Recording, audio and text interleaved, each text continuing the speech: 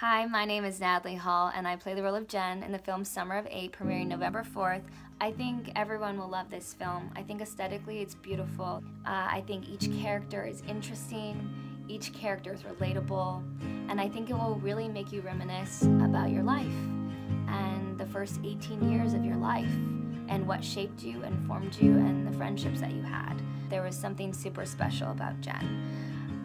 To me, she is the ultimate best friend.